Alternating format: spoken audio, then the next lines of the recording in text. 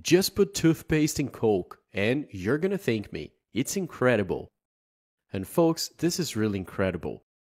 Start by putting a little toothpaste in 200 milliliters of Coke. Now, close it up and then go ahead and shake it a little bit.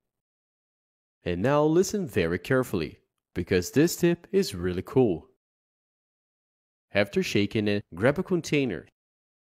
And now very carefully, we're gonna pour in our Coke with toothpaste. Let some of the gas come out, and then pour it into the container. Now we're gonna need some dish soap. I'm using this coconut one, but feel free to use whatever you have at home. Let's add here 3 tablespoons of dish soap. 2 and 3. That's it. Now give it a good mix. Let's also add baking soda here.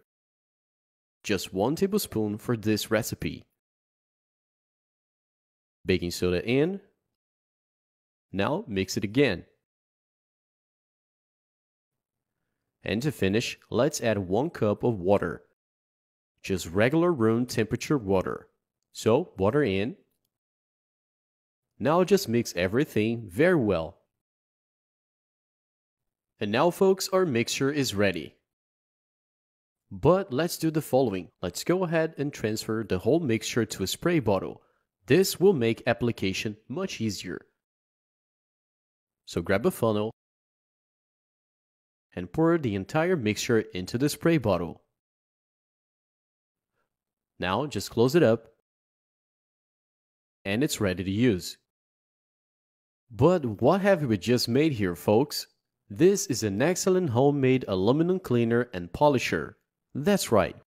With this product, you can clean and polish all the aluminum items in your home, but especially your pans. So, for example, here I have this pan. It's really dirty and has some stains right here.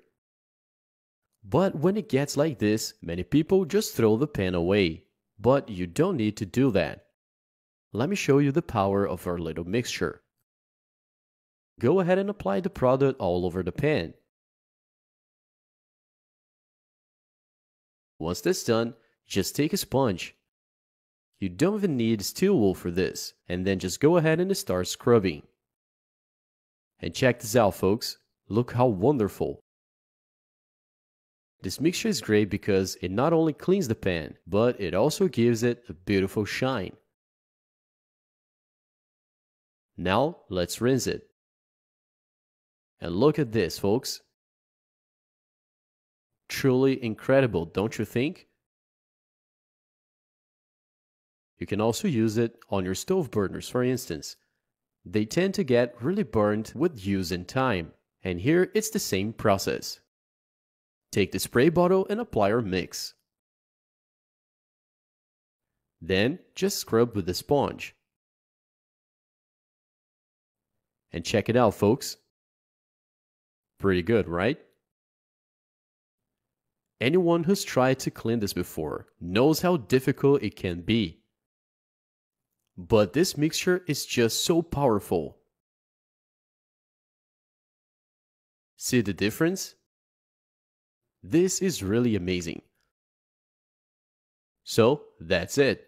Try this at home. I'm sure you're really gonna like the result.